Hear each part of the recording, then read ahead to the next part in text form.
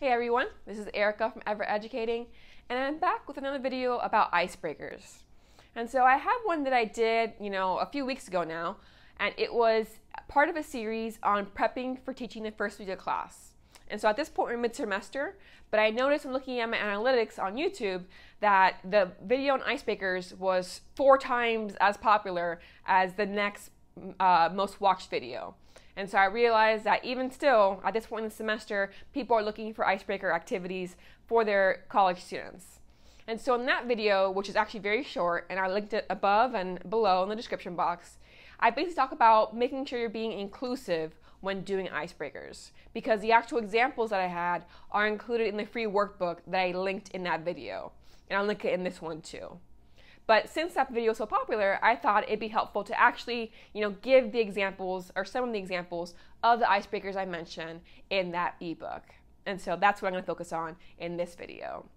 And so the ebook has 7 icebreakers, but that'll take a while to explain. So I'm going to do actually my top 3 in this video.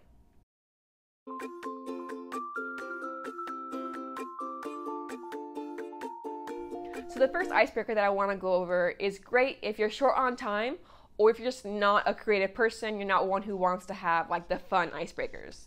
And that's name snake. Okay, so this will work best if you have a smaller classroom. So I would say 50 students would be the max at this point.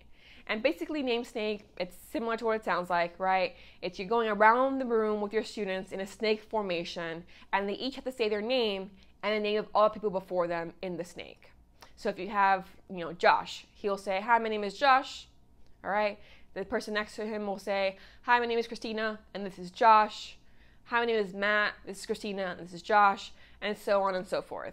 So soon enough, they won't remember everybody's name, and so they could ask their classmates for help in saying the names of people before them. If nobody can remember, obviously that person will say their name instead.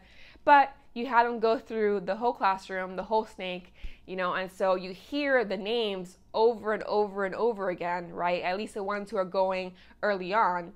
And so it's a way to start remembering your students' names, because names are key to getting students to see you as, caring about them, about having that one-to-one relationship with them. And at the very end, once they all go, then you're the last part of the snake, right? Or the head of the snake. And so you will go and say every student's name at that point. And again, if you can't remember them all, they'll still help out, but it can really give you a boost on day 1 or day 2 of starting to know what the names of your students are. Right? So you don't want to do this until you actually ask them for their preferred name or nickname. So you want to do that when you're taking attendance at the beginning of class. But I happen to really like this activity because it's simple, it's easy to explain. It's not like a cookie or like really fun one, but it's one that helps with learning an essential part of your students, and that's their name. The second icebreaker activity I want to share is either 4 corners, or you can also do it spectrum instead. And so obviously you have to have room in your classroom to do this, to actually move around and have students who are mobile enough to do this. But there is a version, at least of 4 corners, that can be done sitting down. But first, what's 4 corners? Basically, you have your students in the middle of the room, and then you have some kind of topic or question, and the 4 corners are each different answers. So for example, you might have in a literature course, what's your favorite genre? Right, and so this corner is the fantasy, sci-fi, supernatural ones. Over here is, mysteries or suspenseful ones, or maybe horror. Over here is the realism, right, the contemporary type. And then over here is any of those that did not match, right? And so go to the corner that most closely matches your interest. And so they split up. And then you could have a few minutes discussion of, all right, what's your favorite fantasy novel, right? Or what's your favorite horror film?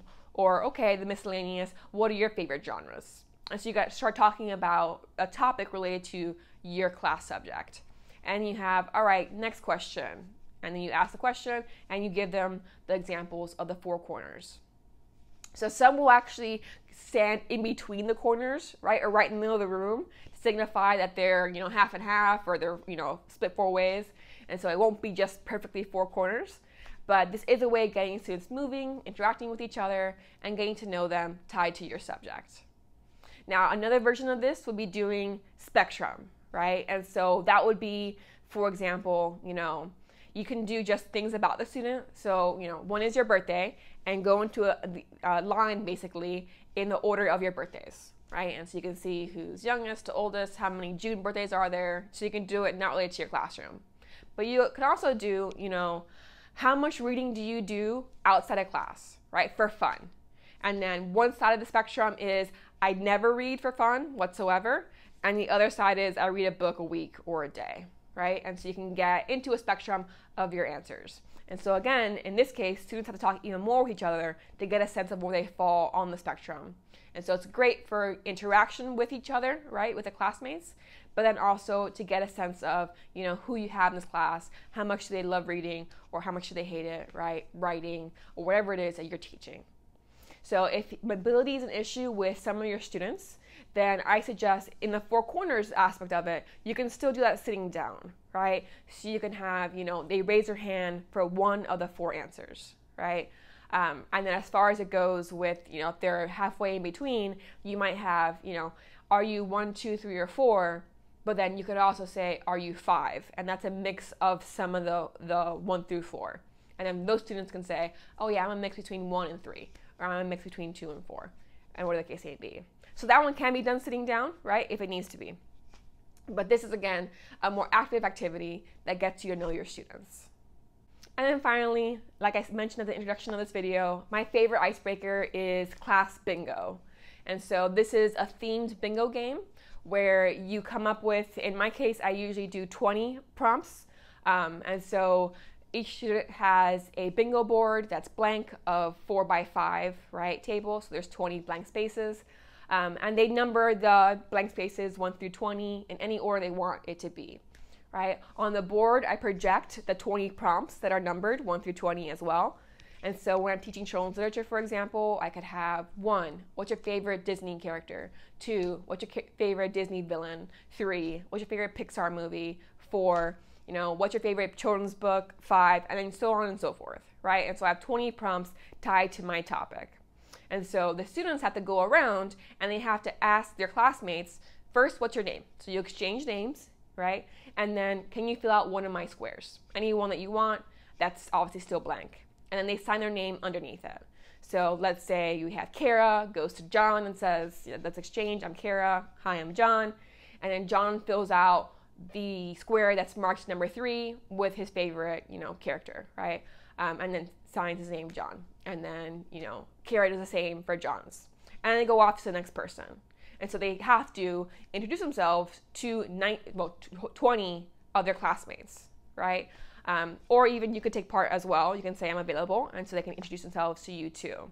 And so in this way, again, students are starting to talk to each other, but also starting to know each other's names, right?